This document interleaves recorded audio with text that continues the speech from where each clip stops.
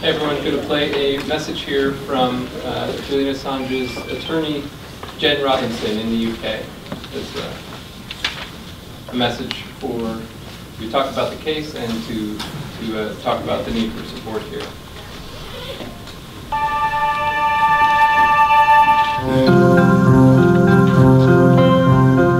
The case against Julian Assange sets a dangerous precedent for journalists and editors everywhere. Julian now faces 175 years in prison for publications which revealed evidence of war crimes, torture, and human rights abuse. Julian and WikiLeaks have won numerous awards the world over for this important work. The material was published together with more than 100 media partners around the world, including The Guardian, The New York Times, Der Spiegel, Le Monde, El País, and so many others. For now, Julian is the only person who's facing prosecution for publishing this material. But as we've won since 2010, this is a precedent that can and will be used against editors and journalists everywhere. In this case, the United States government is setting up a precedent whereby any journalist or editor anywhere in the world that publishes truthful information in the public interest about the United States could face extradition and prosecution in the United States. What does this say to other countries like China or Russia? How would we react if Saudi Arabia sought to extradite a British or American journalist to face prosecution in Saudi Arabia for having published information about Saudi Arabia? Already we're seeing Bolsonaro's Brazil using the case theory that the United States is using against Julian Assange to prosecute American journalist Glen. Who will be next? Julian is now in a high security prison here in London where I have to go to visit him. He's asked me to pass on his sincere thanks to all of you and to the supporters that continue to turn up to protests and continue to support the work of the Courage Foundation. Thanks for your work.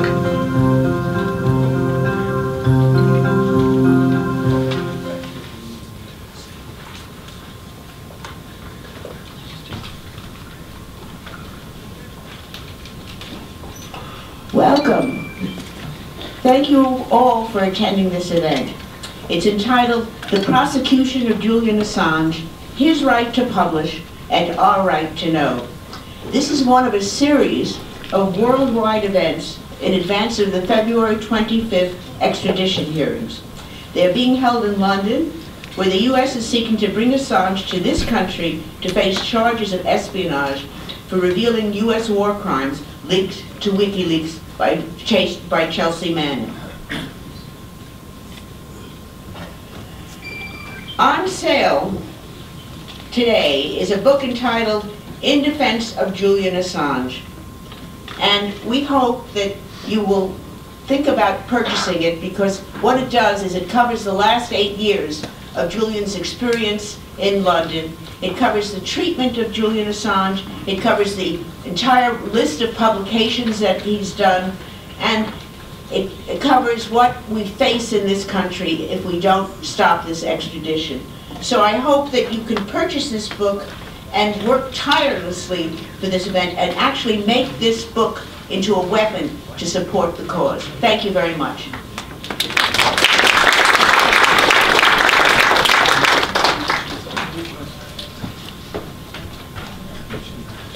Okay, and moderating our panel today is Anya Parampil, a journalist with, formerly with RT at Ellsberg and now with the Grayzone.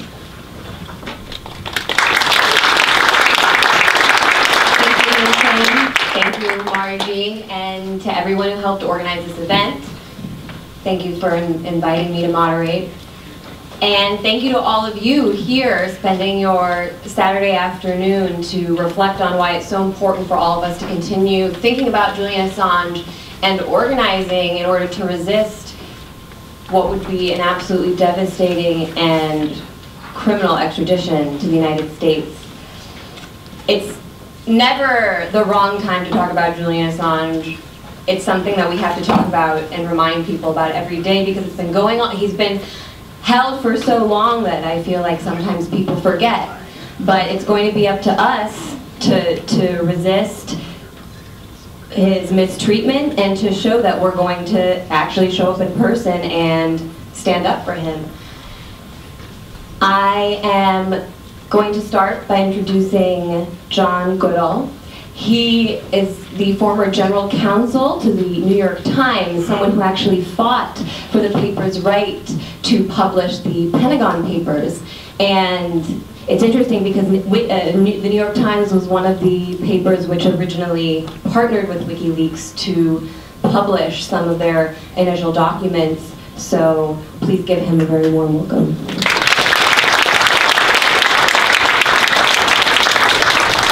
Well, you might say I'm a vestigial remain of the past, since, as you heard from my introduction, we start back in 1971 when I was the counsel to the New York Times with respect to the Pentagon Papers, but lo and behold, my life has come the full circle. And let me explain why. The case against Julian Assange is based on the Espionage Act. It's called 793E. The case against the New York Times was based on the Espionage Act, Section 793E. Both sections apply to each of those two events. The Espionage Act in that section says simply, if you have unauthorized access to information relating to the national defense, you can't communicate it to a person who is not entitled to receive it. I looked at 793E way back in 1971 when a lawyer working for me, meeting my demands for find the law on leaking, brought this back and he said, I can't find anything. All I can find is 793E. And I said, I looked at it and I said, that doesn't apply. That's the stupidest statute I've ever seen in my life. It's vague, and guess what? It covers espionage. The Pentagon Papers aren't espionage, so please go back and find something else. He came back a second time, he said, I can't find anything. And therefore, on the basis of that deep, thorough research, I advised the New York Times there was no statute that could prevent it from publishing the Pentagon Papers. And the only law that was applicable was the First Amendment. I was then 22. I was then 37, and my views did not have the same respect as, say, the former Attorney General of the United States, whose name was Herbert Brownell, who was the outside counsel for the New York Times, who, when asked the same question I asked my young associate, he said, you can't publish the Pentagon Papers, and if you do, you're all going to go to jail. When time came to ask said Herbert Brownell to represent the Times in court, the government had sued the Times for the publication of the Pentagon Papers, which, by the way, were just a plain old history of the Vietnam War, one anyone in this room could have written, but stamped secret. He said, I can't do it because I was Eisenhower's Attorney General and I was responsible for the laws which classified the Pentagon Papers. So there we were without a counsel. It's not the story I'm supposed to tell here, but it's probably more interesting in a way. And we go into court, and guess what the government asked the court to do? It asked to stop the New York Times from publishing the Pentagon Papers under Section 793E. I told the team of lawyers, which I led at that time, that's just so much nonsense. And as the case went on, the first court that heard this argument said 793E does not apply to the publication of a document such as the Pentagon Papers. In other words, I was right. And so that case, as we all know, probably went to the Supreme Court, and the Supreme Court said under the First Amendment, because 793E had disappeared from the case, you can't stop a newspaper from publishing. So now how does that relate to Assange? Here's the way I think of it. It's a coin. On one side is the Pentagon Papers case. That's known as civil litigation. The litigation aimed to stop the New York Times. The courts wouldn't let the New York Times stop. Case over. Civil litigation's over. Okay, now we get to the other side of the coin. That's where criminal action can take place. And that's what we have today with Julian Assange.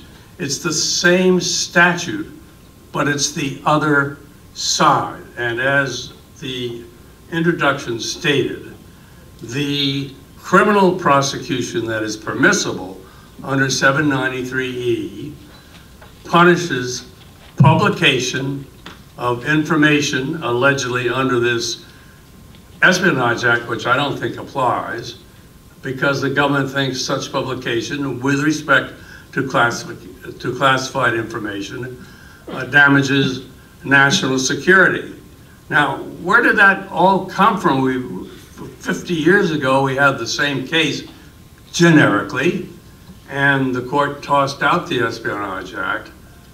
Did the government have this idea 50 years ago that there could be a criminal prosecution like the prosecution we have today against Assange? The answer to that is yes. Immediately after the decision in the Supreme Court case came down, Attorney General Mitchell, do you remember him? Yes, he went to jail in the Watergate scandal. He got so excited he could hardly contain himself, and he directed his minions to prosecute the New York Times and to prosecute Neil Sheehan, who was the reporter to whom Daniel Ellsberg leaked the Pentagon Papers, under 793E for criminal violations of the statute. So Assange case, why it's the first time it's ever come to light, existed in theory 50 years ago. You may ask, what happened? The answer is, nothing happened. The grand jury convened. It was in Boston because Daniel Ellsberg lived in Boston at the time, and he had made the Pentagon Papers available to Neil Sheehan in Boston. And the grand jury sat for 3 or 4 months and never actually subpoenaed Neil Sheehan, but they subpoenaed everyone else who had a leftist view of life in Boston, led by Noam Chomsky. And it looked like they were going to come down with an indictment. And then one day, it disappeared. Well, that was great for the New York Times, wasn't it? And it was great for all of us. Because the prosecution under that statute, whether it had taken place then or now, is extraordinarily damaging to all journalism and journalists. The reason being that when a Daniel Ellsberg leaks information and when Julian Assange leaks information, they can be criminally prosecuted for that leak, obtaining the leak, and publishing it. So as the introduction said, what this case is all about is the end, in certain respects, if the case is successful, of investigative journalism, of classified and other sensitive information. It's a case I have dreaded for 50 years. It's a case which we must all fight. Thank you.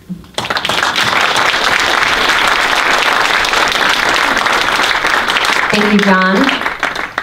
Not all of us can be lawyers, but we're very grateful and fortunate to have so many excellent legal minds in the movement who can help arm us with the more technical aspects of cases such as Julian's, especially at a time when everybody, it seems, loves to talk about a war on the press under the Trump administration, because he calls CNN fake news without mentioning the fact that the Obama administration actually prosecuted more whistleblowers under the Espionage Act than any other presidents combined, all the other presidents combined. What does that tell us? There's a bipartisan feeling here, a fear of revealing the criminal wrongdoing of our government.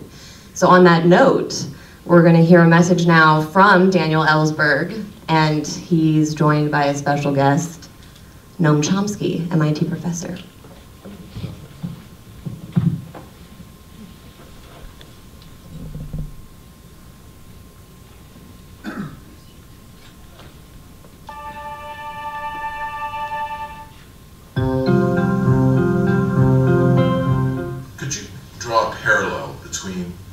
Experience as a whistleblower, the New York Times as a publisher, and today with WikiLeaks. Thanks to a memoir by Jim Goodale, the then counsel of the New York Times during the Pentagon Papers adjudication, the attempt to censor the press, actually the first time that there was an effort actually to, at prior restraint, there would have an injunction against the publication.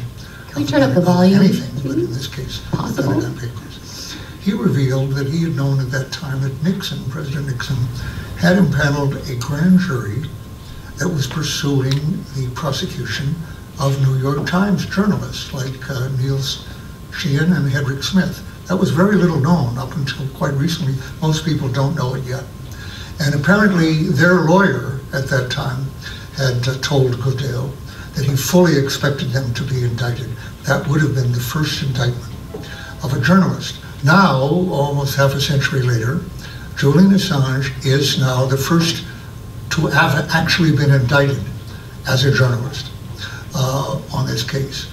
And that will mean, essentially, that we won't have a free press. The public will know, essentially, what the government chooses to tell them, however untrue and however selective and misleading about its own operations. It's hard to call that a democratic republic. And that's where we're on the verge of achieving right now. The Espionage Act has been an abuse of law continuously since my prosecution, been used against a number of other people, in particular by President Obama, and now by President Trump as many times as in 2 years, 3 years, as Obama in 8 years. This new case it would be hard even for this Supreme Court, I think, to see it as other than a violation of the First Amendment. And yet the prosecution itself, even if it fails, is meant to be and probably would be an effective deterrent to investigative reporting in the national security field. So much depends then on preventing or stopping this extradition or prosecution or conviction of Julian Assange. Could you speak to, once again, the point about this being a freedom of the press issue? Well, the concept of journalism and publishing has taken a more expansive form in the digital age. So there are publishers who don't put out a single hard copy page. They do everything digitally. There are journalists who do their work and post the results.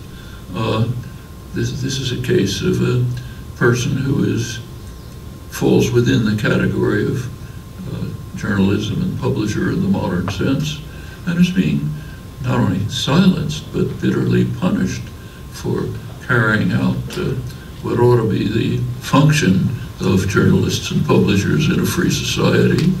And in fact, as I said, journalism and scholarship uses his material constantly. So the effort to silence him reminds me of Mussolini's dictatorship. The great journalist, left activist Antonio Gramsci was sentenced to decades in prison under Mussolini's fascist dictatorship.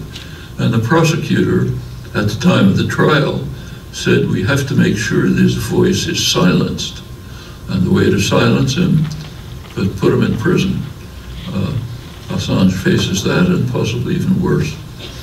If the notion of freedom of press means anything, this is a textbook example of an effort to undermine it. All right, thank you, Professor Chomsky and Mr. Ellsberg. Thank you to the Courage Foundation for collecting those videos. As I said earlier, it's so excellent to see people coming out on this Saturday to think about Assange, and something that is important to keep in mind is that this isn't the only thing that you can do. There are actually things that you can do as people in this country who care about Assange in order to support him in more ways than coming to these wonderful events. And our next guest, Renata Avila, is going to speak more about the legal aspects of his case. She's a human rights lawyer. She's on the team which has helped organize defense of Assange, and she's going to share some of the ways that you can also help with the case.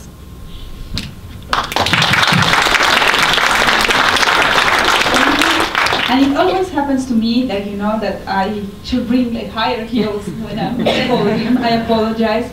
But I want to, we have heard a lot about the case, and I have decided that instead of focusing a lot on the charges, I will focus on the person. I think that I am in this very privileged position to share many insights and to tell you more about Julian as a person. And I think that the thing that speaks the best about someone is their work and what they have done and what they have achieved. And so I will combine some outside facts, some inside stories, and I will also share a short video, and also will share something very important, that is how can you be involved and how can you help. So I will pass very fast the slides because this presentation covers far more than 10 minutes. But I want to start by something very, very important. You know, he's part of this community. Raise your hand if you are an activist. Raise your hand if you write opinions that make other people uncomfortable. Raise your hand if you care deeply about social justice. So it is not, he's one of us, and he should be here, you know. He should be like, we should be organizing to fight the big challenges that we have in front of us. And we need him, and we need him here. I mean, we are running out of time. It is very critical to preserve the ability of us to operate in this world. And what is at stake in this case is precisely our community and the ability to say things that upset people and the ability to change things. So many of you, I mean, it has been a long time. It has been a very long time since WikiLeaks was created. And I know that many of you might remember the video of the helicopter and some details, vague details of the stories that WikiLeaks published, because since 2010, December 2010, the story moved from the revelations of the corrupt to how terrible person is Julian Assange. And I think that it will only intensify. In the upcoming weeks, we will hear a lot of propaganda about him. So I hope that this presentation is a vaccine against all these terrible stories of, oh my God, he has blood on his hands, that you will hear, because those with blood on their hands, I mean, running presidential campaigns. So with that, I will try to be very brief, and I am aware of the time, and I want to hear the ideas of others, but this is what Julian is right now, and this is where Chelsea is right now. It is not fair. It is not. Is insane that two of our heroes are in this place. Oh, a meeting has ended. And this is a very quick, I will show it later, but just to dimension the impact of WikiLeaks. This is a quick chronology of the revelations of WikiLeaks. I mean, if you see that by 2012 he was already at the embassy, imagine these intense days of publication that he had.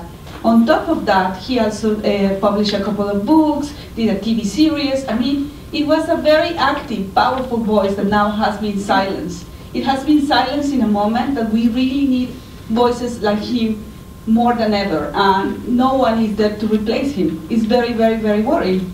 And why no one has been in this time very vocal? Because if you look at the people that he upset, I mean, there's practically no ally left. Trade agreements, the surveillance system, public and private, the most powerful army in the world, US, Syria, the Saudis. I mean, the list of enemies that he has is very, very long, but the only ally and the most important ally has been always the people. And it is also important to notice that most of the newspapers, most of mainstream media have partnered with WikiLeaks. So it's a love-hate, it has been a love-hate relationship when sometimes, I mean, it is as outrageous as you are like collaborating with media that is publishing news about your dirty socks. Expect more of that in the upcoming weeks. So very quickly, because I have just 5, I will go, sorry, because I want you to focus on this person. This is my friend, you know. It has been my friend for like 11 years, almost 12. And he's one of my best friends, and he's, I mean, you will read a lot in media written about how he's an egomaniac, he's unpleasant, he's just, you know, a bad person, he's bad with women, he's bad with cats, he's bad. And I have to tell you, like, most of the people paid to write those stories have never met him. And that's the question that we have to ask. I can tell you because I met him. I mean, I spent n number of hours with him, not only as his legal advisor, but also as his friend. And he, one of the things that I admire the most about Julian is that he has dedicated his life to public interest. I mean, he could be Mark Zuckerberg. He's probably far smarter than him. He could have made a lot of money out of his talent. And he didn't choose that path. He didn't choose a path of data extractivism and money and exploitation of people. He put his talents at the service of people, and he did it very early. I mean, when he was raising his son as a single father, a fact that feminists attacking him never mentioned, of course. And I'm not saying that it's extraordinary. It's just something that is something very human. And he was busy working in our communities. He was, back in 1994, he was running public access internet. Then he was very active in the free software movement. Then his code was used, probably if you have an Apple device, you have code of Julian written inside your device. And he was doing all of this with the intention to make the lives of people better, but especially he's interested in a specific group of people, in a group of people like you. He's specifically interested in enabling courage, in enabling voices, in resisting censorship. And I think that only by that fact you should like him. And even if you don't know him, you should really, really, really like him and fight for his freedom. And I know that I'm almost over, but what can you do? Do not be afraid to speak up. And I think that it's very, very important to correct at the dinner table to your friends, and especially to your friends in a position of power and in a position of very opinionated people. Immunize yourself against propaganda, please, please, please. Do check like 3 times the person's writing in the upcoming weeks about this case. And remember the contributions of Julian to this community and what is at risk. And this is a political persecution. That's why I'm not discussing, I mean, the charges are 18 and are terrible and are stupid and are weak. But this is revenge. This is not justice. So that's it. I want, and I hope that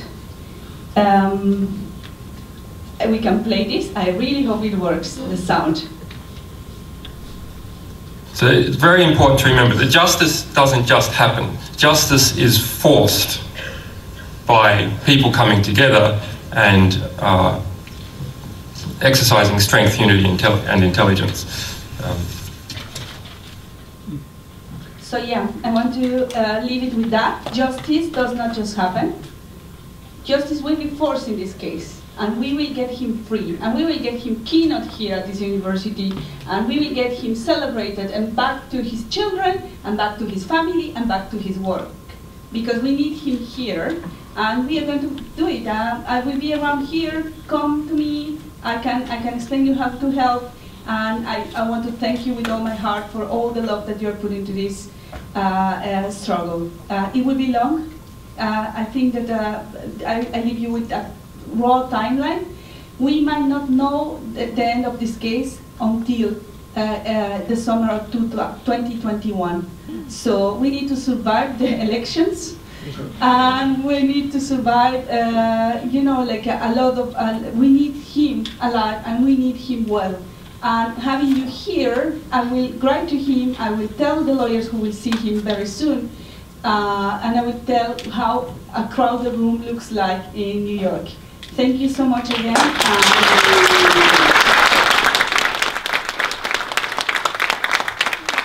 you, Renata. I think I speak for everyone when I say I really appreciate the fact that you emphasized the person, showed us those pictures of Assange that we don't usually see, what he is, the man before he became this really symbol of what it means to stand up for publishing rights and press freedom. Because this really is about a fight for this man's life. We know that what Renata says about the US government being fixated on revenge is true, and that Assange would be at risk if he came to the United States. He would be at risk in a prison in the United States. I remember covering the case when I was at RT of CIA whistleblower Jeffrey Sterling. And this was a man who had actually brought a racial discrimination case against the CIA. And then years later is prosecuted by the first black president and Attorney General, Eric Holder, Barack Obama and Eric Holder. And while Jeffrey Sterling was in prison, I did segments interviewing his wife where he was being denied medical care. He had a heart condition, and she was terrified that her husband could die in prison. Thankfully, Jeffrey is out now, but that's what's at stake here. We know what the US government is about. Our next speaker is Glen Ford. He's the editor and founder of the Black Agenda Report, an outlet that I'm also very grateful for, breaking through the typical media lines that we hear from so many. Thank you, Glen.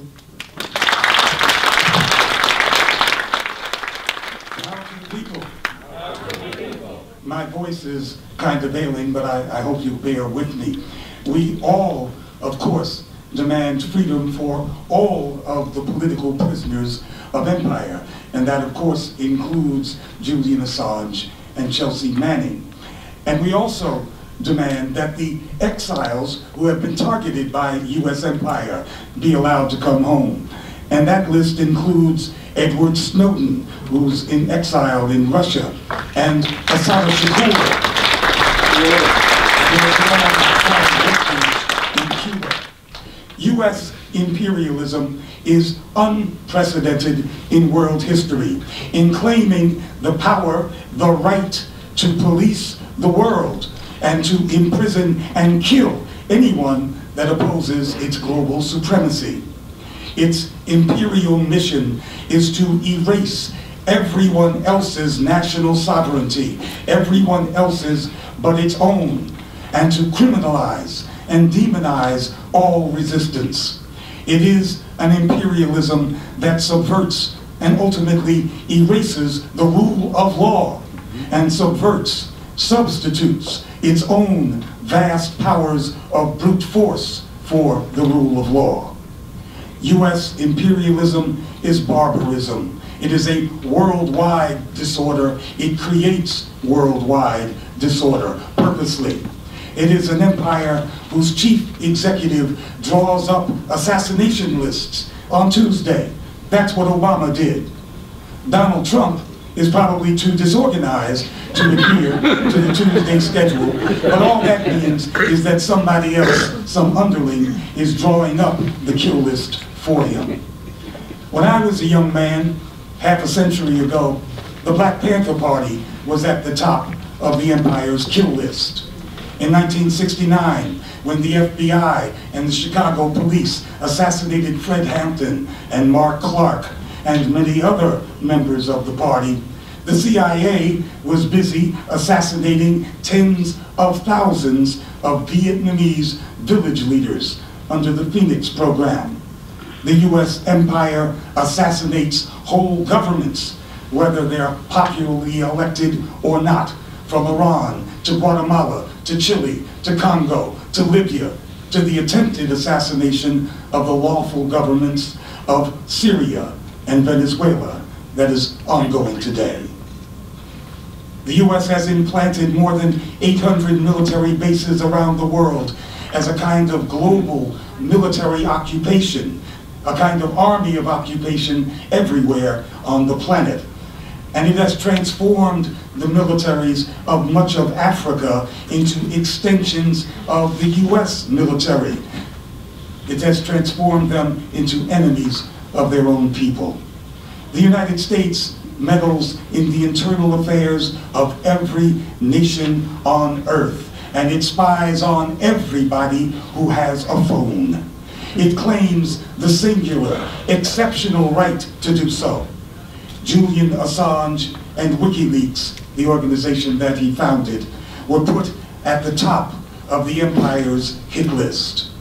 Assange became the empire's public enemy number one. Julian Assange is, of course, not a US citizen. He's an Australian. But none of that matters because the United States asserts its own global rights and privileges over and above all others. It has universal jurisdiction in its own mind, and it backs it up with the tools of empire. Assange is therefore a traitor to empire and must be destroyed. The empire does not distinguish between internal and external threats because it considers the whole world as its imperial jurisdiction. And WikiLeaks was disrupting imperial rule. Americans are familiar with Chelsea Manning's release to WikiLeaks of that video and that audio of the US helicopter troops and their massacre of Iraqi men, women, and children, and journalists and medical workers in Baghdad. Those images demolished the image of US troops as liberators, and instead showing them behaving no differently than Nazi armies in Europe during World War II. Now that, of course, was no secret to the Iraqis. The helicopter massacre was carried out in the bright light of day in Baghdad, and it was not that different than many other atrocities in Iraq. The Iraqis were no stranger to US atrocities, but for US audiences, these images were devastating. They utterly demolished the advertised picture of the US military as a force for good in the world. It is images like these that turned the US public against the war and made it impossible for the US to again deploy its huge land army in the Middle East. That became politically impossible. That is why President Obama was compelled to arm and finance vast armies of Islamic jihadists, Al-Qaeda in fact, as ground troops of empire in Libya and in Syria. That is just one of the reasons that the US empire will never forgive WikiLeaks, will never forgive Julian Assange, and will never forgive Chelsea Manning. They have contributed mightily to the weakening, the material weakening of US imperialism's global war machine by making it partially unusable, by forcing the US to openly ally itself with Al-Qaeda, an alliance that the whole world knows about, except for the US public. WikiLeaks and others have totally discredited the US imperial project. WikiLeaks became such a threat to US empire that the CIA and the rest of the US imperial security apparatus treated it as a hostile foreign power. Now we know that WikiLeaks is not a state power, it's just an organization. So the US had to claim that WikiLeaks is an agent or an ally of an actual foreign power, that being Russia. It is from this that Russiagate was born. It is because of the massive disruption that WikiLeaks wrought on US empire that publications like Black Agenda Report have been blacklisted and called dupes and agents of Russia. That's why Google has rigged its own algorithms, those wonders of science, to do exactly the opposite of what they are supposed to do, and to point people in exactly the opposite direction from which they are searching.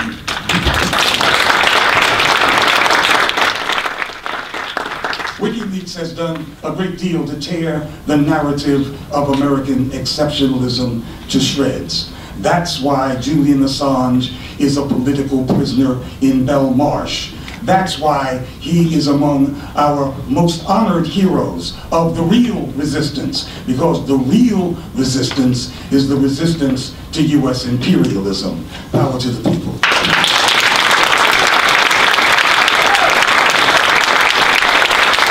Glen.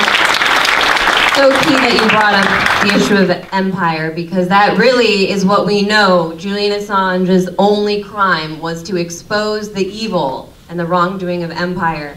And actually someone who wasn't a journalist when WikiLeaks first came to be and we learned about the State Department cables, I remember, and you probably remember too, that, what was that? Young. that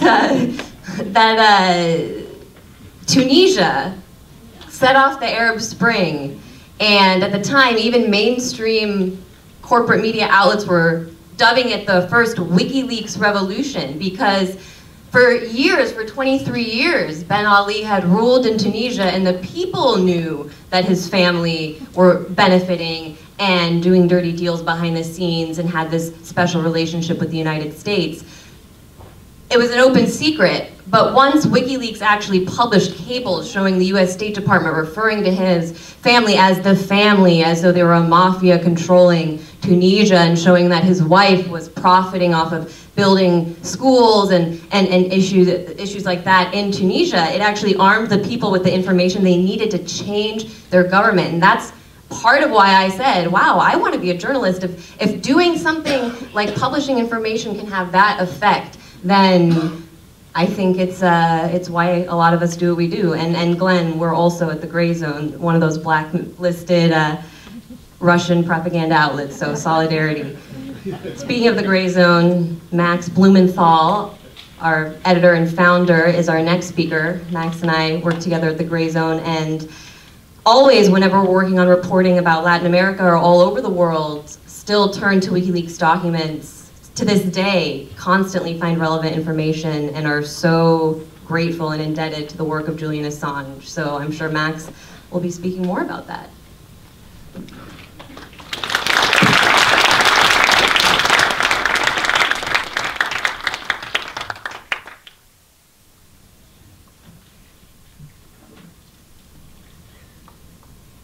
Is this thing on? Yes.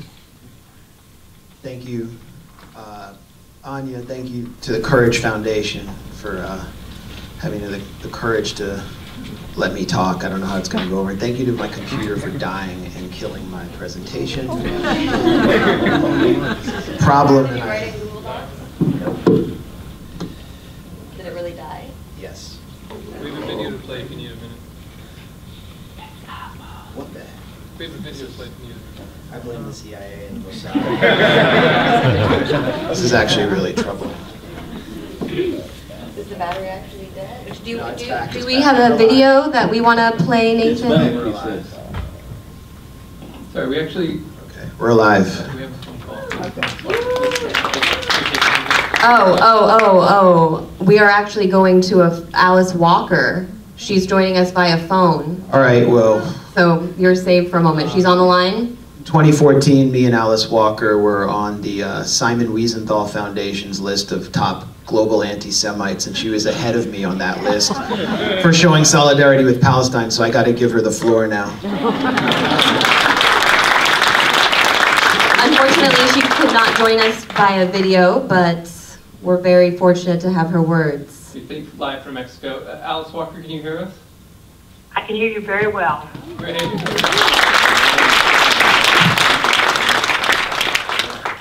Okay, people are excited to hear you. Go ahead, Alice. Well, it would be very nice if you would give me a little bit of context and perhaps pose a question.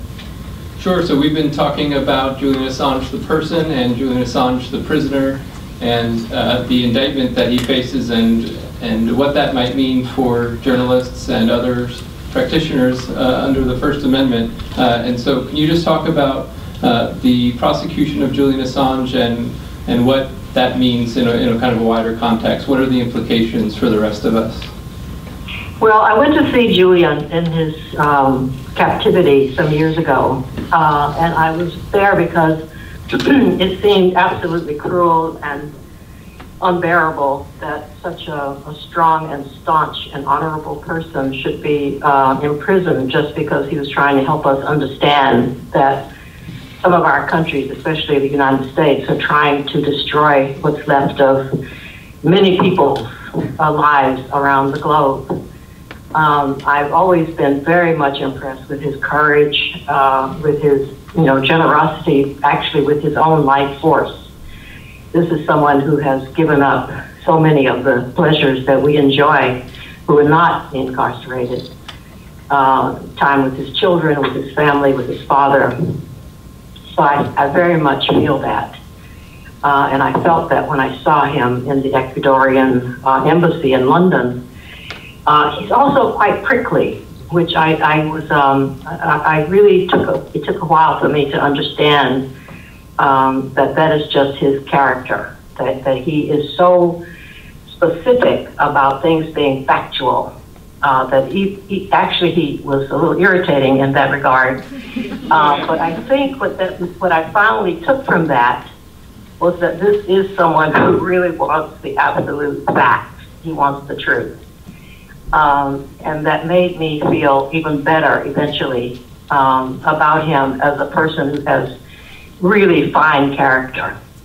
Whatever else people may think or dream up or posit, this is a man of character, and he doesn't seem to lose it just because you come 2,000 miles to his cell to talk to him.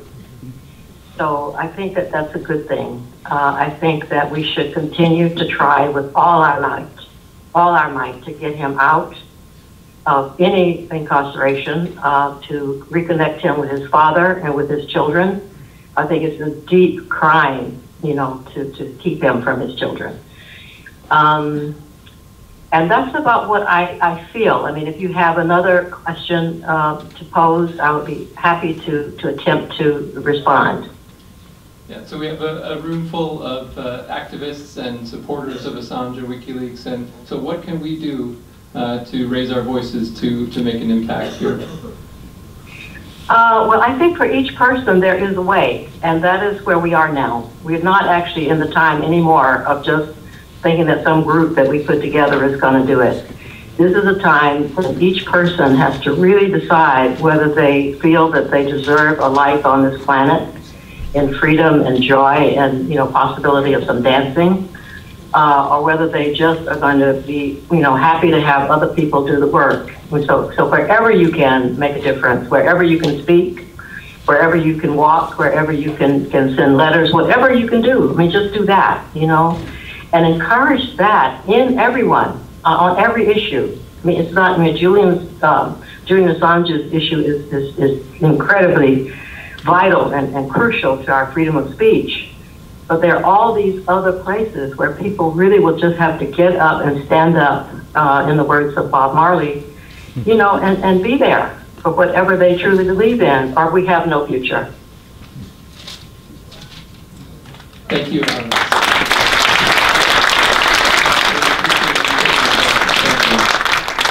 Bye-bye. Okay, take care. Okay, thank you, Nathan and Alice.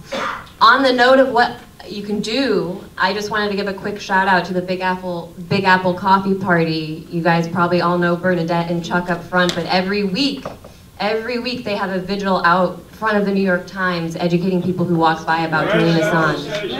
4:30. Grand Central now? Yeah, Grand Central. Grand Central Station, 4:30? To 5:30 every Thursday. Every Thursday, so.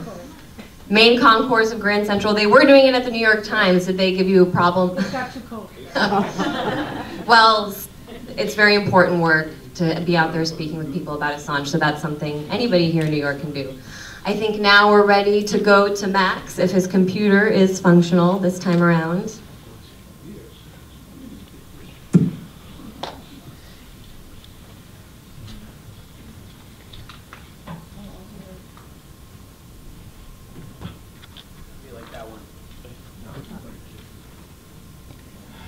I feel like that computer jinxed me, so.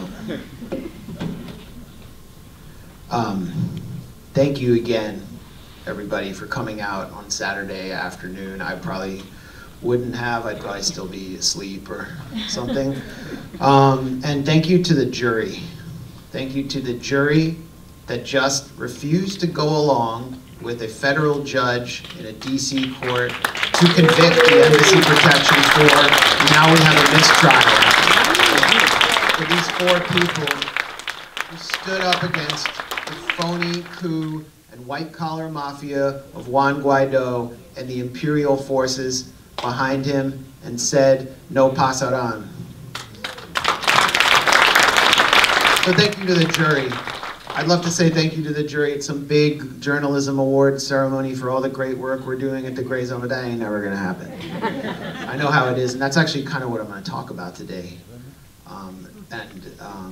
I'm going to talk about WikiLeaks, but I also want to talk about who's not talking about WikiLeaks, who's not talking about Julian Assange, and why they're not talking about him. Well, one reason they're not talking about him is years of public demonization. He's been branded as an anti-woman rapist, a lunatic colluding with a psychologically dysphoric trans national security criminal, a far-right libertarian, a far-left anarchist, an anti-democratic Russian asset wrecking the otherwise perfectly democratic Democratic Party. And a hacker, in the words of the inappropriately named Ecuadorian President Lenin Moreno, who is accused of spreading feces on the walls of the besieged embassy that served as his home and de facto prison for so many years. And after all this, now that he's in Belmarsh prison, a maximum security complex with high-level criminals, Julian Assange is finally being ignored by the mainstream media and public officials. Well, this isn't thanks to any Bob Dylan-esque wish to return to anonymity after years in the spotlight. And unlike Dylan, Assange has been determined to communicate to the international public with a clear, decidedly ungarbled message, demanding transparency. And today the message is a message about survival, not just of Julian Assange, but of critical, skeptical, courageous adversarial journalism itself. And it is a message that we have to carry to our officials against his extradition. I want to talk about another reason for this silence. It is partly thanks to malice against Assange, true, but it's also due to a political ecosystem of press freedom NGOs, investigative and supposedly open source journalistic consortiums, human rights groups, and quote-unquote civil society activists funded by US regime-tied billionaires and corporate multinationals, which function exclusively in the interests of American empire, but which operate behind the language of solidarity, rights, and justice co-opted from the global left. This network is silent about Julian. In 1991, Washington Post reporter David Ignatius, no wild-eyed anti-imperialist, described the birth of a new post-Cold War apparatus that operated through NGOs like the National Endowment for Democracy and private billionaires to do what the US intelligence services used to do covertly, but this time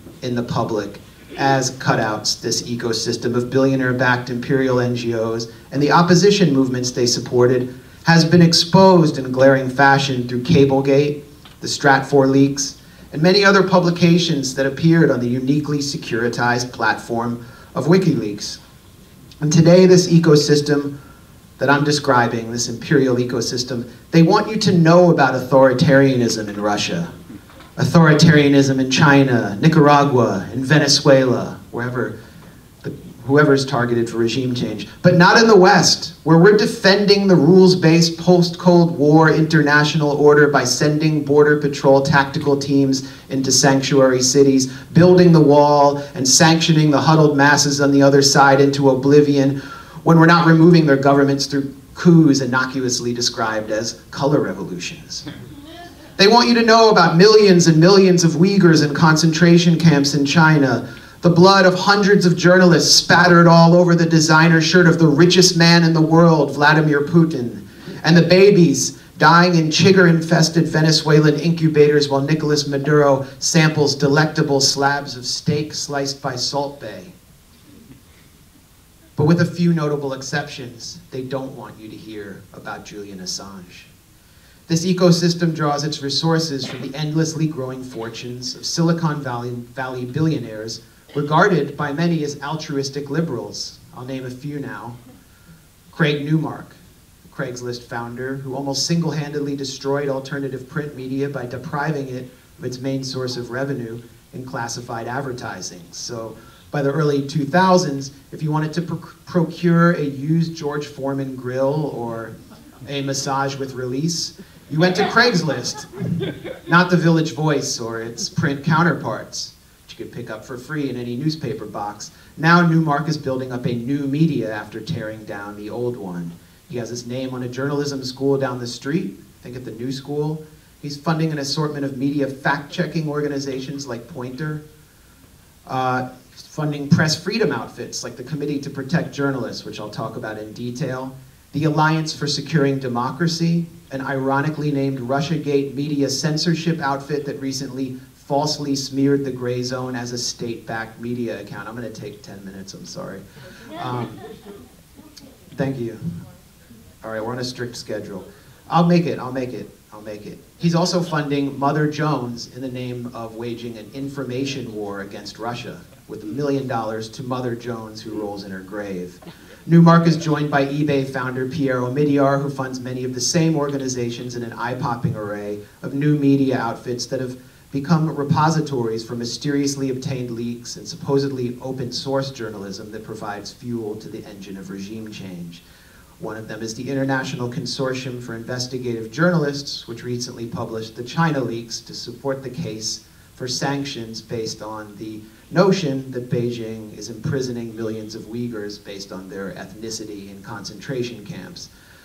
Can't go into detail with the time I have about that, but Omidyar is best known as the founder of The Intercept, an adversarial branded media organization that owned the Snowden NSA files. While still the home of one of the most courageous journalists in the West, Glen Greenwald, whose indictment read like a carbon copy of Julian's, 5 years since its foundation, The Intercept has abandoned and buried the Snowden NSA files and has become a repository for Syria regime change propaganda and published the oddly timed Iran leaks, spun as an expose of Iran's evildoing in Iraq just days before the US assassination of Qasem Soleimani. In 2019, Omidyar showed his hand when he provided seed money to Iraq War neocon Bill Kristol's The Bulwark, which recently described supporters of Bernie Sanders in no uncertain terms as Nazi brown shirts. Chief among the billionaires, David Ignatius named in his original 1991 report, was someone whose name I'm afraid to mention for fear of being labeled an anti-Semite and a crazy conspiracy theorist. Well, there's conspiracy theories and there are conspiracy facts, and this person is George Soros. Am I going to disappear? who's become a prolific funder of media organizations through his Open Society Institutes, Democratic politicians, Obama, Hillary on down, and super PACs like Pacronym, a part of the acronym Dark Money operation that spun out the Shadow Incorporated app that wrecked the Iowa caucuses. By mistake. I'm saying by mistake, you can laugh. Come on, you don't believe me? What? Most importantly, he sponsors an array of opposition parties and NGOs in countries targeted by the US, which were exposed in Cablegate. These billionaires have joined with the National Endowment for Democracy, the US government's chief arm for sponsoring regime change, to establish an organization that I see as an answer or a counterpoint to the threat of WikiLeaks and a response to the crisis of trust that the US intelligence services experienced after the Iraq War. It's called Bellingcat. It's a collection of supposedly open source digital detectives led by noted video game expert Elliot Higgins, who has labeled Assange Noel Edmonds with Botox and a dye job, and said that Ecuador, through its partnership with the CIA, cut out UC Global to surveil Assange, was merely spying on Julian Assange's wanking schedule. Some real solidarity there. Whenever Russia, Syria, or another global evildoer accused of some chemical crime, this outfit produces open source findings that immediately demonstrate their guilt in places like Duma, Syria, where the Syrian government was accused of a chemical attack that justified US missile strikes on the country. They're then given awards by the press freedom organizations funded by the billionaires and NATO-aligned governments that comprise the imperial ecosystem I just described. It is all so much more credible seeming than sourcing information to unnamed US intelligence officials or to defectors with code names like Curveball. Thanks to WikiLeaks, we learned that not everyone at the OPCW, the Organization for the Prohibition of Chemical Weapons, was comfortable with the organization's findings on Duma, that according to 2 whistleblowers, the entire incident in April 2018 was staged by US and UK-backed opposition groups and the Saudi-backed extremist armed opposition to make the case for war. We were lied to again. The Committee to Protect Journalists is the major press freedom organization at the heart of this imperial NGO ecosystem. It is funded by the aforementioned billionaires and corporations, and in the past, it has advocated for Julian Assange. But at this year's CPJ Gala Award ceremony, I'm almost done, its executives explicitly refused to name Assange as an imprisoned or persecuted journalist. Instead, the CPJ honored Lucy Pineda and Miguel Mora, directors of the 100% Noticias tabloid station in Nicaragua, and US-backed leaders of the violent coup that aimed to remove the leftist elected Sandinista government in 2018. And before Pineda and Mora were awarded on stage, they were taken to a personal meeting with Vice President Mike Pence, the face of the government that is seeking to extradite Assange. I should tell you that I interviewed Mora in July 2018 after the coup, and he told me that he favored a Panama-style solution in which the US government, the US military, would invade Nicaragua and take out its leadership. So these are the people that are being honored by press freedom organizations that are ignoring Assange. There could be no better illustration of the betrayal of solidarity and the imperialization of the NGO sector than this repellent display that I just described. When we look at the lay of the civil society landscape in the West, we see a bleak field of co-opted outfits, but we also see, and I see right now, a mass of people, especially young people, who are increasingly skeptical of the official story, who are disenchanted with the status quo, disgusted with the corporate media, and who are mobilizing to establish new networks of organic solidarity and alternative publishing platforms like the Black Agenda Report, Consortium News, Mint Press, and the Grayzone, which seek to embody the spirit of Julian Assange and WikiLeaks. And we also must look at the Courage Foundation as a perfect example of this new organic network of solidarity. This movement is cohering behind Bernie Sanders and his presidential campaign, and this movement must apply pressure on Sanders, as it did on the issue of Palestine, to guarantee his opposition to Julian's extradition. That is a mission for everyone in this room. And it's a mission for everyone in this room to call out Pete Buttigieg, who said that he was uncomfortable about Obama giving clemency to Chelsea Manning. That is unacceptable and undemocratic. And while we fight for Julian and against his opposition, we must not forget about Joshua Hammond, who gave us the Stratfor leaks, and who's Jeremy Hammond. I'll get to why I messed up that name. Who gave us the Stratfor leaks and whose prison sentence has been unjustly extended, and Joshua Schultz, the CIA whistleblower, who gave us the Vault 7 leaks, which provide the basis for Julian's indictment. I want to leave you, I'm being told to stop, I want to leave you with a quote by an OPCW official who is not one of the whistleblowers. We received an email, Aaron Mate at the Grayzone received an email from this official that was leaked to us. And this official explained why they could not speak out about the lie and deception that took place in Duma. I fear those behind the crimes that have been perpetrated in the name of humanity and democracy, the official confided. They will not hesitate to do harm to me and my family. They've done worse many times, even in the UK. Even in the UK, he's referring to a prior record. I don't want to expose myself and my family to their violence and revenge. I don't want to live in fear of crossing the street. This was a fear that Julian Assange did not share.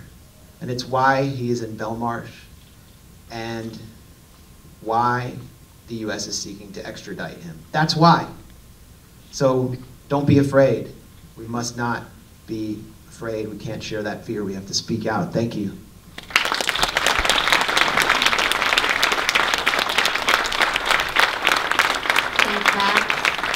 I'm sure, hopefully we can hear some of the other information during the Q&A session and from all guests. We'll have a chance to open it up to the floor for you guys to ask questions, make comments that are on your mind. But first, we have another video that we'd like to share from, once again, Noam Chomsky, professor at MIT. This is a special interview. Did you conduct this interview, Nathan? Someone in LA did, but we The Courage Foundation produced this interview, and Chomsky made it specially for this event. So, without any further ado. What is your hope for Julian Assange? Hope. My hope is that the British government has the integrity to release him from prison and put aside any further requests for extradition. My second hope is that the population of the United States will understand what's happening, rise up, and prevent the administration from calling for extradition. We're looking at a political prosecution. This is plainly a political prosecution. As I said, he's not being charged by the Trump administration with releasing information that harmed Hillary Clinton. In fact, they openly cheered that. So he's not being charged with that. He's being charged with releasing information that the government doesn't want the population to see. Is that a political? How do you have a clearer criterion of what's a political crime at a rather trivial level, in fact, when you see what's involved? But putting all that aside, it just doesn't matter. If the extradition treaty said to the British government, do whatever you're told by the White House, it would still be improper. It's independent of the technical legalities of the extradition treaty. Moving forward, if Julian Assange's demise here, either physical or political, or him being imprisoned at some point again for the rest of his life, what does that tell us for the future in this era of Trump and malfeasance and criminality? It tells us what it would have told us if Dan Ellsberg's trial had gone through to completion. Remember, he was on trial for probably a life sentence, and the trial happened to be stopped by another Nixon crime. What happened was that Nixon tried to bribe the judge, and the judge therefore called a mistrial. Otherwise, Ellsberg would probably be in jail. And what would that tell us? It tells us we live in a very repressive society with an authoritarian streak in which the government has the power to prevent the population from knowing things that the government doesn't like. This would be the same. Just a quick message that you would want to communicate to interested parties who are analyzing this case. The main thing is that the technicalities really don't matter. I mean, the basic issue is clear and simple. Here is somebody who undertook to release to the general public information that the public should know. And he has already been harshly, very harshly punished for that.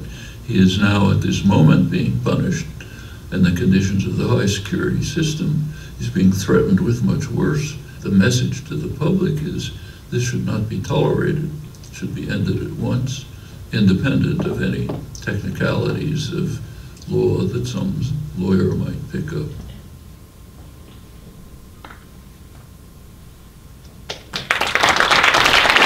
Thanks again to the Courage Foundation for arranging that interview, sharing it with us.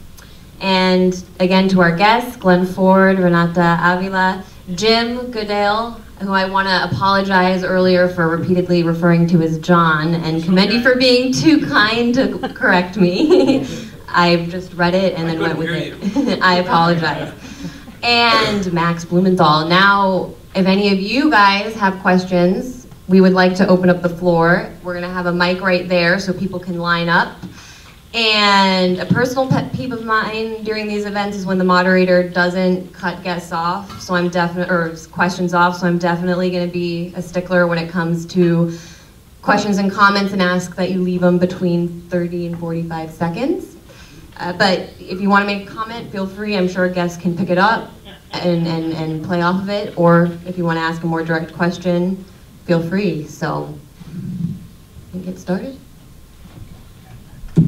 Good afternoon. Thanks for everybody for showing up today. It's good to see people like Glen Ford and Max Blumenthal in the flesh. My question's for Renata. Could you please tell us in some specificity what's going to happen at the extradition hearing and what are the possible outcomes of that day and possibilities for the case to be, extended, kicked down the road, and this not be a make or break situation? I think we'll go ahead and allow the guests, the speaker, to answer the question as opposed to collecting a number of ones, if that's okay with everybody, just to keep it kind of a conversation. Perfect. So it is around the corner, the beginning of this, and the shape of this trial will be known at the end of the first week of the hearings. And I can read you quickly what will happen is a lot of media attention at the very beginning, and then it will be a very intense process because it is scheduled 1 week in February, and then from the 18th of May to the 5th of June. So it's very, very intense for the lawyers, for the family, for the team. But I don't think that it will be as intense the reporting, and that's an important thing to keep in mind. So important dates on Monday and Monday 24 and Tuesday. What will be discussed is first Monday is the crucial day because Monday is the day where the U.S. will say why are they prosecuting Julian and the evidence that they want to use against him. So that's the day. I mean, if you design a timeline for the activists, that's the day when you have to be super upset saying that this is absurd and that this is political and that this is a threat to all journalists. The second day is the day that you say you are completely right because it's the day that the defense will present the arguments. It is very technical, so but it is very simple, as Chomsky was saying, is publishing. So I think that part of the task that we need to do here is to simplify the technicalities and to make people understand, like, no, oh, Article 9.C.B. No, that's not working. I think that day is very important and you will help us transforming those arguments into things that people can understand. And then the other days, it will be discussed the treaty, whether the treaty is valid to extradite someone to the US or not. And the last day of the hearings is a boring but crucial day, because then it will be defined the next schedule and the rules of the game. And in the rules of the game, I think there is an important fight is that the defense wants to reject anonymous witnesses.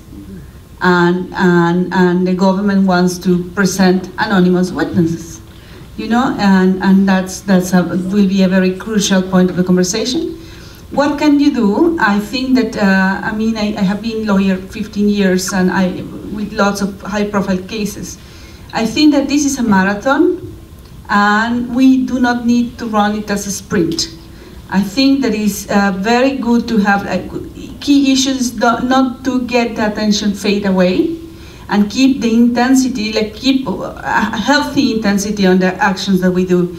I think that will be very important to hammer the arguments of the government from February to May, because we will have then the general public prepared and a broader group of the population prepared to reject it when the crucial moment comes.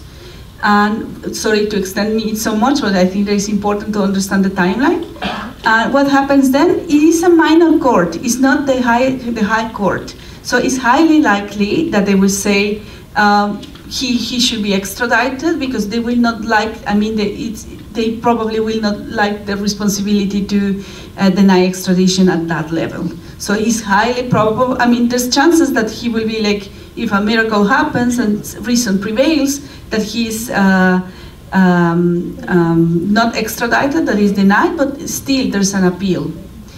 I think that it will be really good for him to be under house arrest, but it's highly unlikely.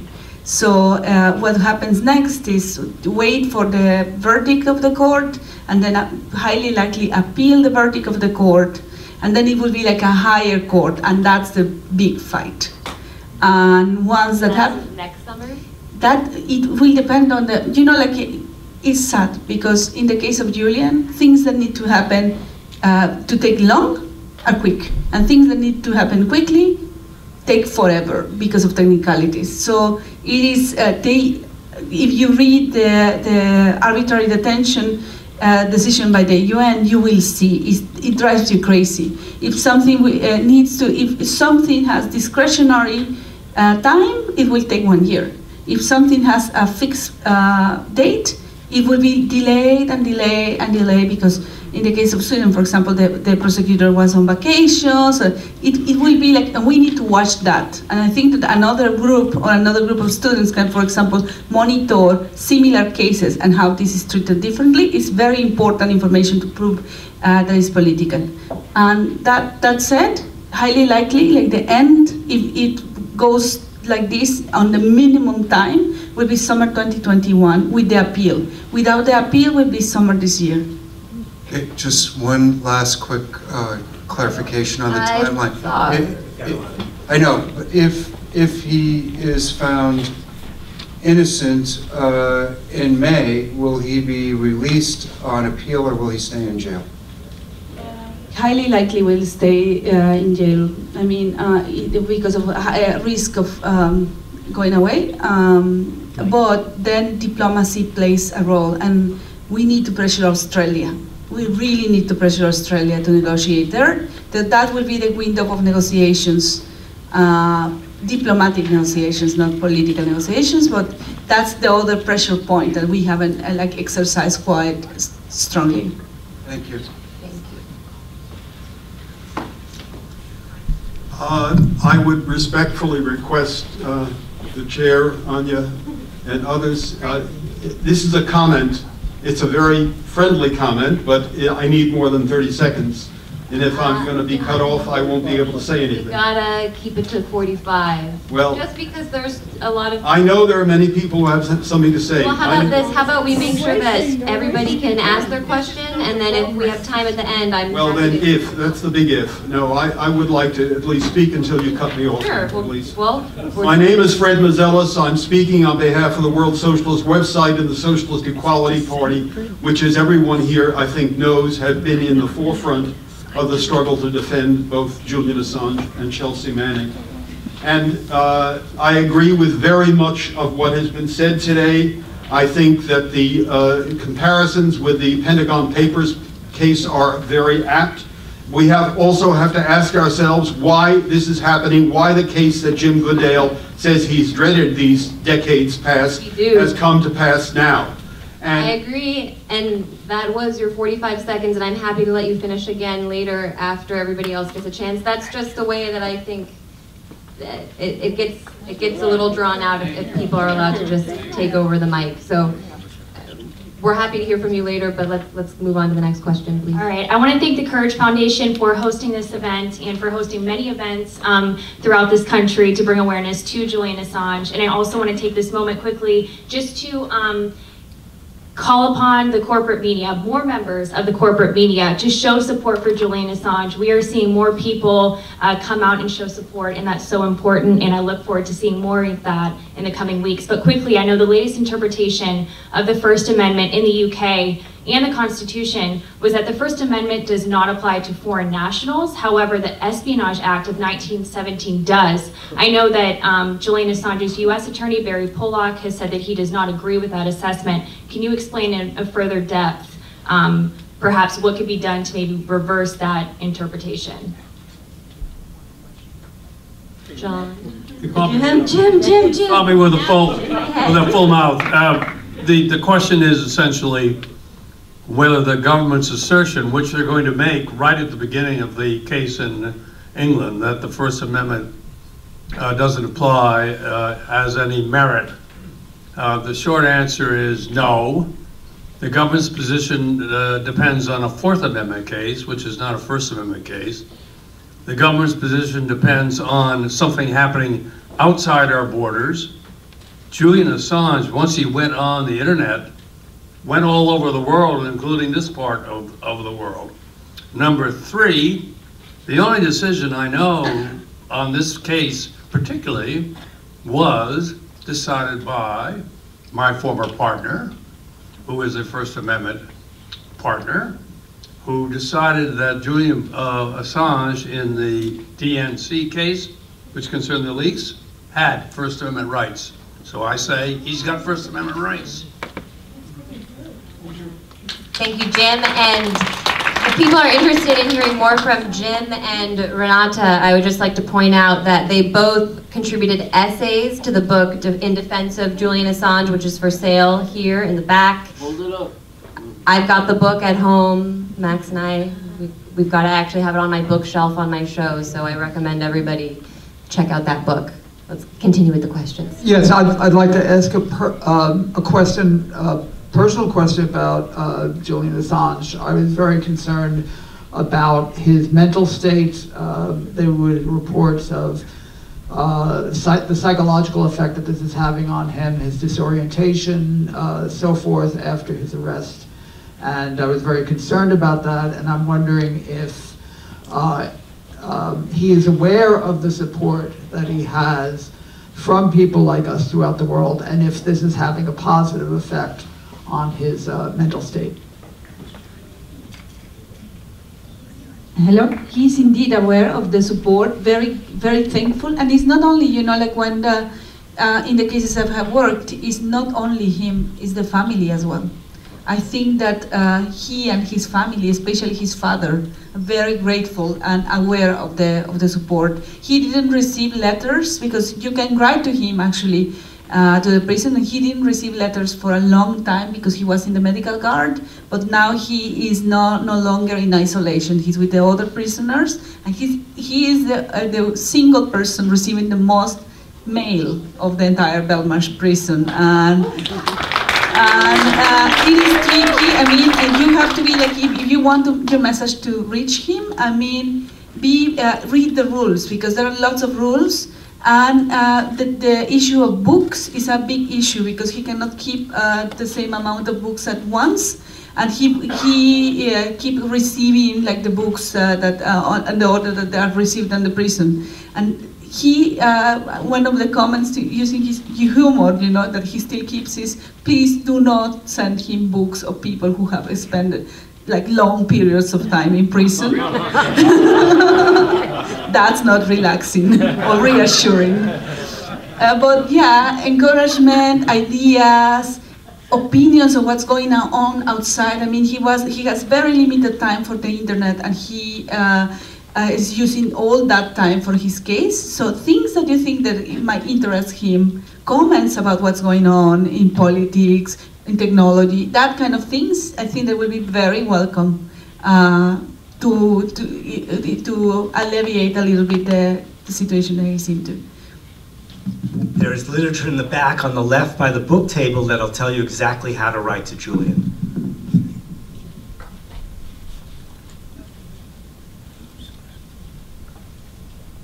Assalamu alaikum to everybody. Peace. My name is Shahid Comrade, and I'm a Secretary General of Pakistan USA Freedom Forum. I wish I mistake the name of the moderator, I don't know, but I'm going to ask Mr. Goodale that how you feel the future of the freedom of speech in this world when the so-called European superpowers and the BBC owners, British people, and our country, United States, what you see the activists, what's the message?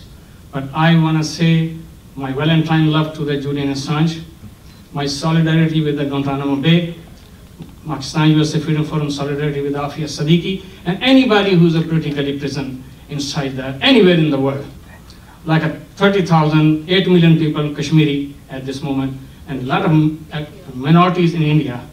I'm going to ask you how you feel about yes. this. Thanks so much. I think we're all in agreement there. I feel optimistic generally about freedom of speech generally in the world, because I think that the internet generally enhances such speech. I am pessimistic with respect to the control of speech about government. And that, in a sense, is what the Assange case is really about. The case is about the speech that Assange made concerning US government activities. The government doesn't want this speech out, so it classifies it. The recent case against Greenwald is a further example of what's going on worldwide, where the government of Brazil is trying to control the speech that Greenwald has made about the authoritarian government in power.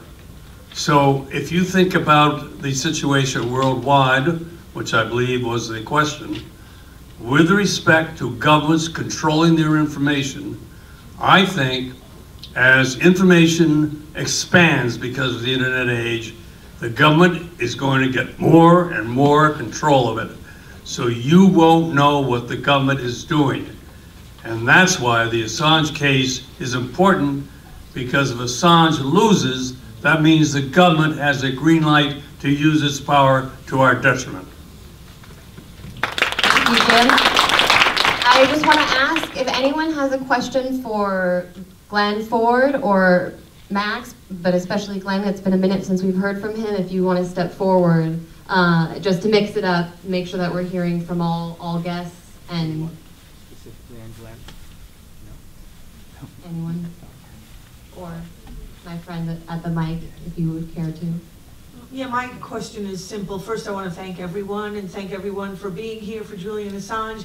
And is there, or why isn't there, a lawsuit against the U.S. government and its war crimes and its, I mean, I can't even think of a word strong enough to describe its overreach of, you know, I mean, why are we not suing or doing, yeah, the Hague, the International Criminal Court? And that's... I don't know if anybody wants to take a stab at that one. Venezuela is just... I was going to mention that, yeah. Well, Venezuela's foreign minister was actually at The Hague this week to present its case against the United States, saying that unilateral coercive measures, sanctions, are actually illegal under international law and are leading to the deaths of thousands of people in Venezuela. That's an issue that we've covered very closely at the Grayzone, but I don't know what other avenues people have. I think that the answer is in the WikiLeaks cables. It is incredible. There have been lots of attempts and lots of very courageous activist lawyers trying to push forward not only the International Criminal Court, but bring back universal jurisdiction in different countries.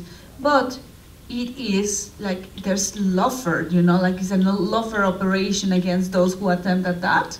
And there's also, lots of pressure, inside pressure. You can read a lot on the cables. One of the lawyers of Julian Baltasar Garzón was victim of that when he wanted to go ahead and prosecute under universal jurisdiction the people involved in this country on the Iraq war.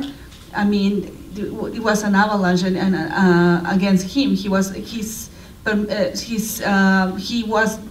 disbarred, basically.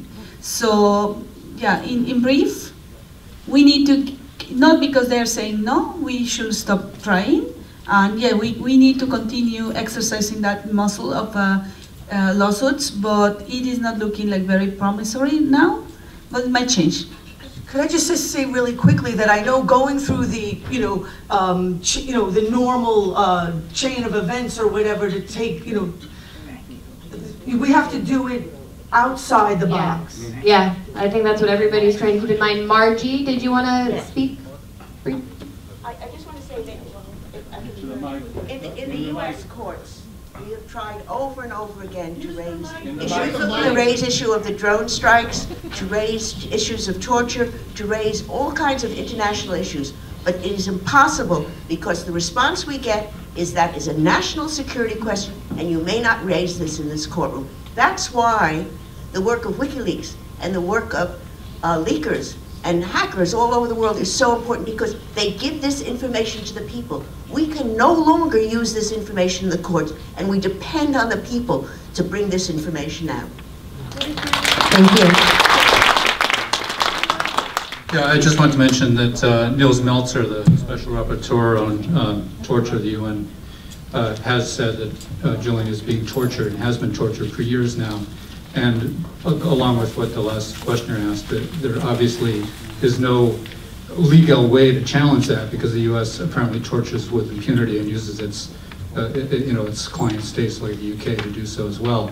But what I wanted to ask anybody on the panel, particularly Renata, is that we read a lot about, as much as we can, hear about Julian Assange from people that visit him and so on, but we have never, or rarely, I've never seen any direct statements from Julian Assange, people coming out saying, this is what Julian Assange wants his followers or all his supporters to know, word for word, because one of the first things he said to Nils Meltzer was that my voice has been taken away, and it's still taken away, and we don't hear from him directly. So if anybody can answer that. Very quickly, I think, I don't know why he's not making statements directly, but I guess that is a lot has to do with decision of lawyers, because it's a very complicated moment before the arguments are made. I think that that's the case, and I will check and confirm if that's the case. Yeah, but he has contact with people at least now, and I don't know. That's the answer. But I guess that it is a personal decision, and it's a decision of the lawyers as well. Given the Patriot Act and the NDAA and the repeal of the Bill of Rights, let's hope this never happens. But if Julian Assange is extradited to the United States, it would seem that it would be a de facto conviction. Does the panel see any variables, such as a Bernie Sanders win or any other events that could potentially protect him if such an event occurs as a U.S. trial? Thank you. Would Glen or Max like to take a stab at that? Glen? I alluded to that, or spoke directly in my rant about the imperative of applying pressure to Bernie Sanders in public forums about Assange to make this, to make it known that this is an issue that the movement that's propelling him forward really cares about. And I think he has listened. I remember in 2014 when Israel was waging its Operation Protective Edge assault on the besieged Gaza Strip, which ultimately killed 551 women and children. Bernie Sanders shouted down a town hall in Vermont, shouted at his constituents who were protesting his position effectively in support of the war.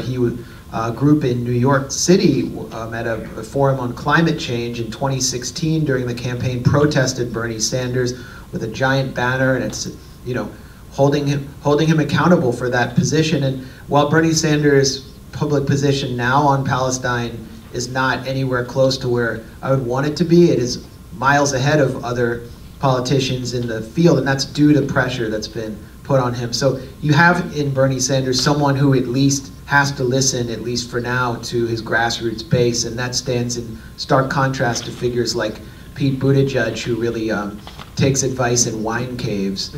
So let's use every mechanism at our disposal with whatever's left of the democratic process. Yeah. Can I say something on that? Let's.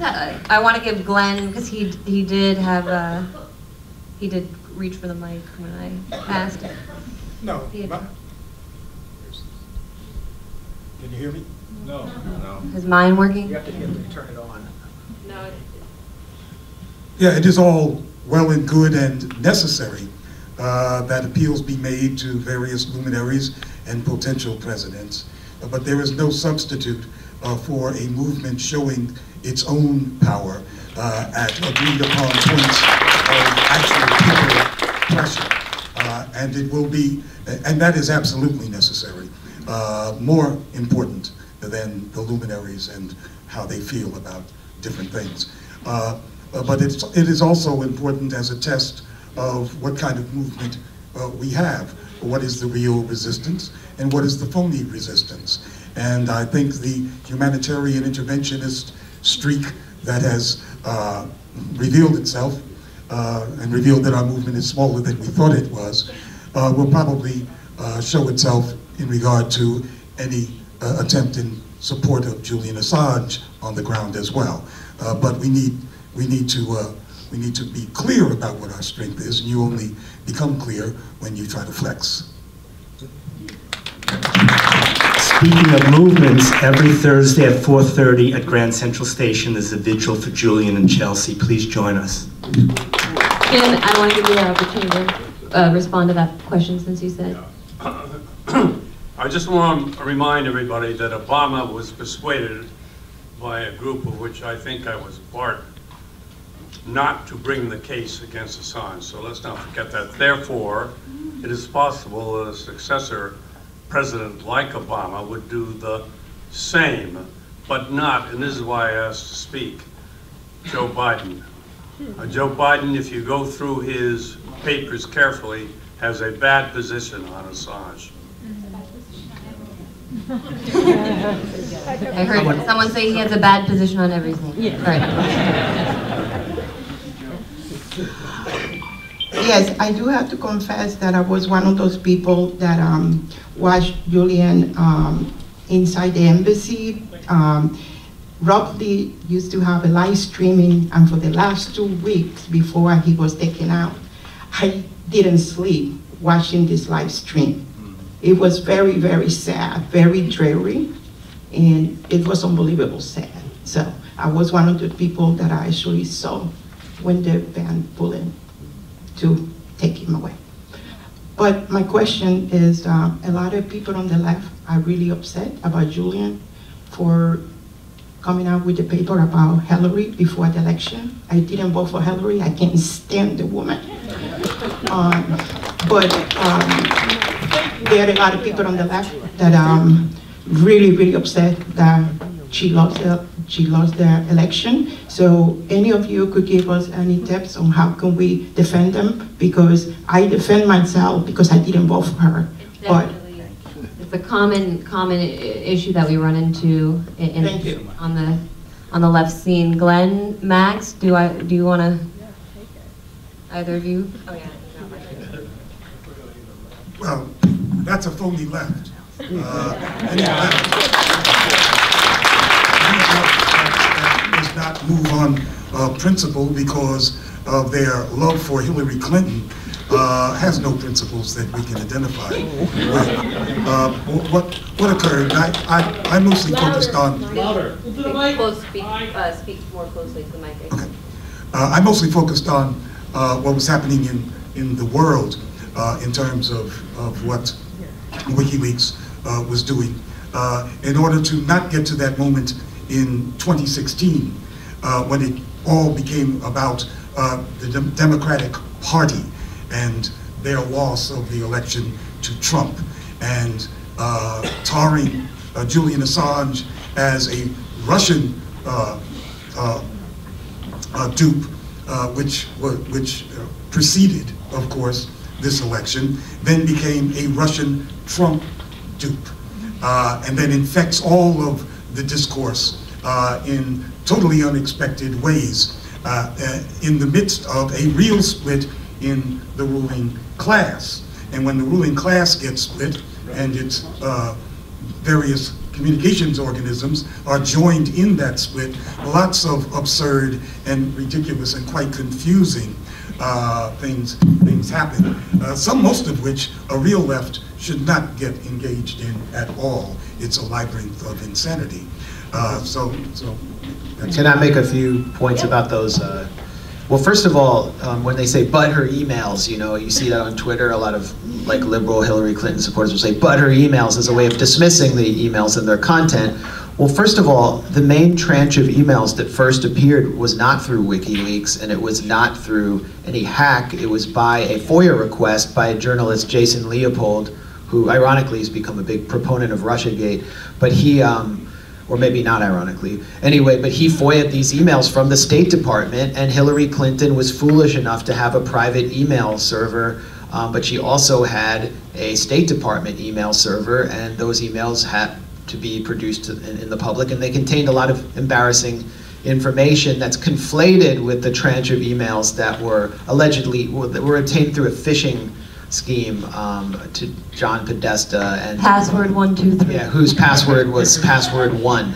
It wasn't 123, it's 1. He actually asked a DNC cybersecurity staffer who's in charge of cybersecurity, should I respond to this request for my password 1, which was obviously a phishing scheme, and the cybersecurity expert said, absolutely, you must absolutely respond to it. And then, that poor person said, my mistake was not including the word not. I meant to type not, but I didn't write do not. I said absolutely do. So then beyond the kind of comedy of errors, you have the fact that everything WikiLeaks has published, contrary to what Donna Brazil or noted Russia expert Malcolm Nance says, everything is authentic and authenticated.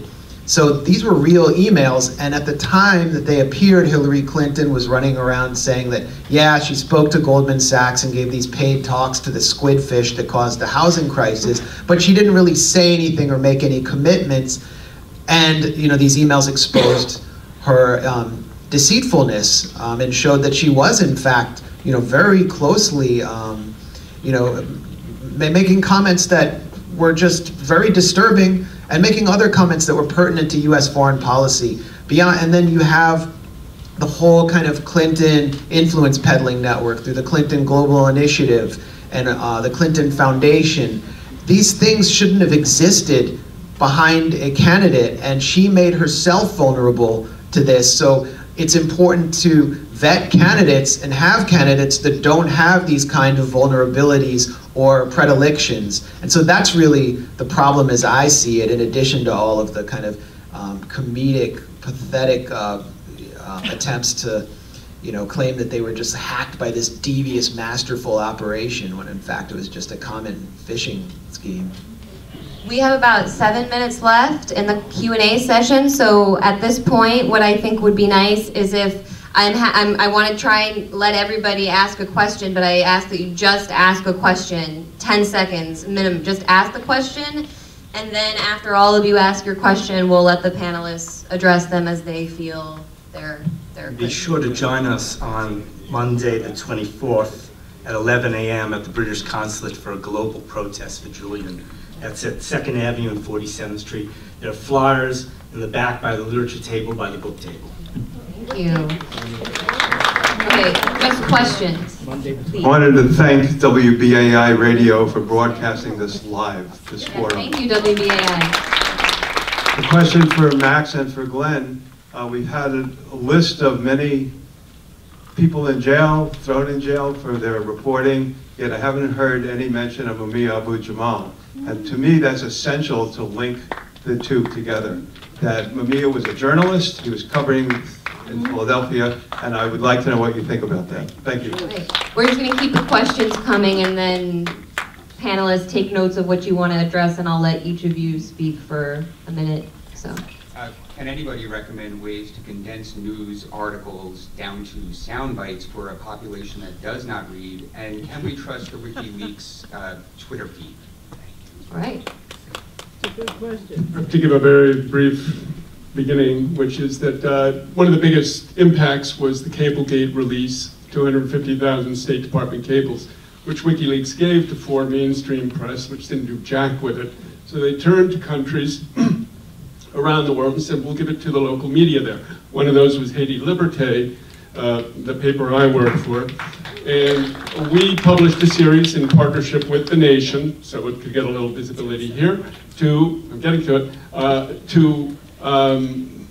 we published a series which, when we were delivered the documents, it was a very involved process, a lot of cloak and dagger, but it was all filmed. And this was going to be made into a film which never came out. I think a book is great, but I think a film, if this film could come out, is there any possibility of that? Because the footage is there, I understand crews were going in all the places where it was delivered in all the countries. All right, thank you. Yes, just growing up in Britain, I know that the British public schools get religion every day. And one of the things that every people know is deliver me not into the hands of mine enemies. And for the British part of that, appealing to the British public, you know, if Julian comes here, he's screwed. But, so the major thing would be stopping him from coming here. And I know that everybody in Britain will know that phrase. Do you have a... Yeah, just deliver me not into the hands of mine enemies, because it's so obvious biblically that Julian will be in the hands of his enemies here. We're really running out of time, so I just want to make sure that we have the opportunity for the guests to speak. I have a question for Ms. Avila. Since you visited Julian in prison, can you tell us in some way what is the cause of the illnesses that we hear that he's suffering from? Are they illnesses of depression, or does he have medical problems that are not being treated? If it has to do with feeling isolated and alone, please convey that we are out in the streets for him. We wish there were more, but you can't trust the politicians. Corbyn sat on his case and absolutely he did. The reason that we're rushing on time is this is actually being broadcast, so I want to finish before the time runs out, so please, just questions. I want to say thank you, and if Glen Ford could elaborate how he warned us early about Obama, how he was a fraud, and a lot of people did not want to listen. Okay. Thank you. I just want to say that when you get activists in the room, there's a lot of disagreement, but there's one agreement here on one thing, and it's freeing Julian Assange. Yes. And we need more united fronts like this. I'm from the Freedom Socialist Party. Thank you. We have another question, I think, behind you.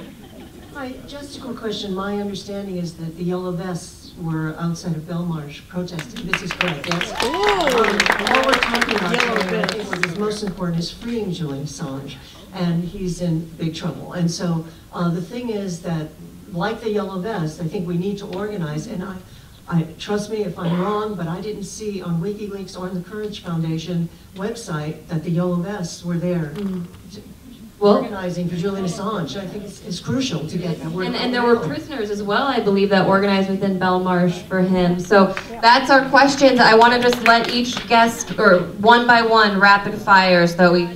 I can start with the last one. And together with the WikiLeaks, is that verified that is that reliable source of information? Yes, Courage Information and Courage Foundation and WikiLeaks accounts are valid and you can trust it. Important, I mean, it's a small team and it's really constrained of resources and it's dealing with a lot of things, so be patient if you don't see, become the voice of WikiLeaks and become the voice of Courage, because it will be like an intense period of time. On the condensed version of Courage Foundation and WikiLeaks, the Defense Committee will be producing briefs. And it will be up to you to transform those briefs. I will recommend those sources to use that as the raw material to transform it into podcast. I think that it will... We just only have about 1 or 2 minutes. Sorry. And So yeah, sorry, just that. I'm sorry. I just want to make sure. No, but those were important.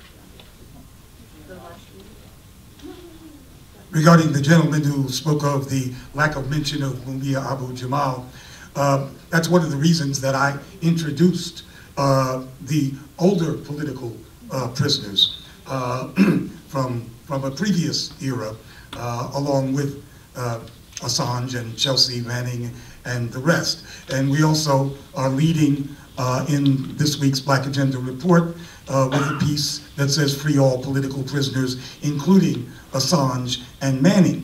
And that is framed that way because our core audience is a Black activist audience, and we want to encourage Black activists who correctly keep reminding folks of our still imprisoned prisoners that Julian Assange and Chelsea Manning should also be part of that pantheon. So it goes both ways, and that's why we're trying to keep the political prisoners in the common position that they should hold. My closing remark is an advertisement. We haven't talked about the hacking allegation against Julian today. And I have a piece that came out today or yesterday or tomorrow or something like that in the Columbia Journalism Review, which tries to say that the hacking charge is a bunch of baloney. So if you want to go read that, you can. Try to make 3 points in 1 minute. Number one, and we'll be hopefully putting up a piece today, if I can get to edit it, at thegrazone.com, on the case that Renata mentioned yesterday on Randy Credico's Live on the Fly podcast about Anna Sakoulis, the CIA spy who was entered the UK without the British government actually asking her to register as a CIA spy with their intelligence services, who killed a 19-year-old British citizen in a road accident, escaped to the US, and the US is refusing to extradite her, and the British government, like the poodle of the US that it is not seeking this extradition. It's a very painful incident for British people, and they're seeing their government betray them and betray an innocent teenager, Harry Dunn. And so we should bring this case up in the context of Assange to show how extradition really works. Point number two, if Mike Bloomberg becomes the nominee, we need a yellow vest movement.